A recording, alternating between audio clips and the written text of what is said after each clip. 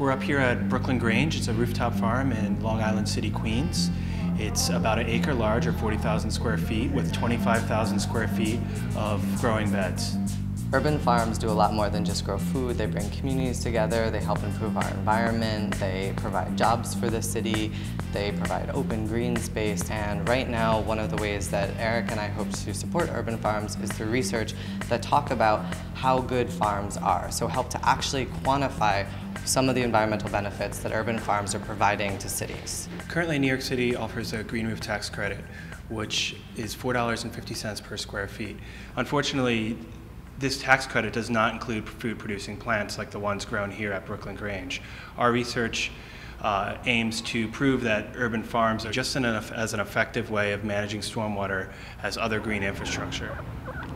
One of the reasons why Eric and I started to do research is because we saw cities adopting more and more green infrastructure, which is simply increasing cities' open space to help deal with a whole host of environmental problems. But urban agriculture was not part of the green infrastructure conversation, and we saw this as a huge hole that cities were neglecting to validate urban farms as potentially providing some environmental benefits besides just producing crops. With an urban farm, you have increased bed depth, meaning where you plant your vegetables is around 8 inches of growing medium. Typically we think of that as soil, but on roofs it's a mix that's a lightweight mixture, whereas sedum roofs are about 2 inches. So when you have this much versus this much, you're able to retain a lot more water.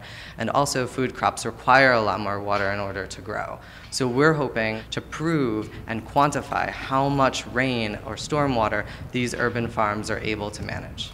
And you can find out more, see updates, more photos from the research we've done at Kickstarter.com and search Seeing Green, the Value of Urban Farms. One of the key aspects of our project is to create a replicable scientific model that can be used in cities all across the United States or elsewhere that helps validate urban agriculture as a viable part of cities' green infrastructure, meaning we want to help support urban agriculture in a way that policymakers and decision makers understand.